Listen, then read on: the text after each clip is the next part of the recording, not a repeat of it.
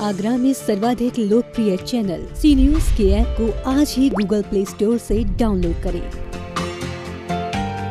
Shahganj police ने मकानों दुकानों में चोरी की वारदात को अंजाम देने वाले 3 शातिर चोरों को गिरफ्तार किया है। ऐसा बताया गया है कि ये लोग अक्सर चोरी की वारदातों को अंजाम दिया करते थे। पकड़े गए लोगों के पास से चोरी का माल भी बरामद किया गया है।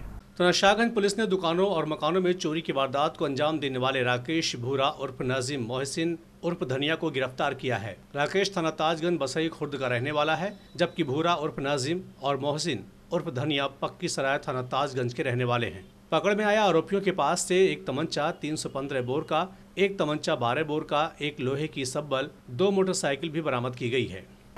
रात्रि में घरों और दुकानों में चोरी करने वाले गैंग के 3 शातिर अपराधियों को गिरफ्तार करने में सफलता प्राप्त की है।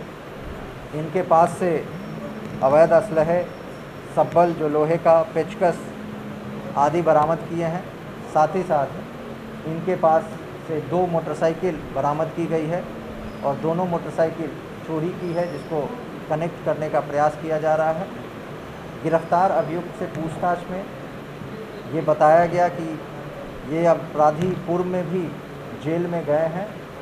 एक अपराधी पर 8 मुकदमे और दूसरे पर 23 मुकदमे दर्ज हैं। ये शातिर चोर हैं जो घरों में और दुकानों में चोरी करते हैं।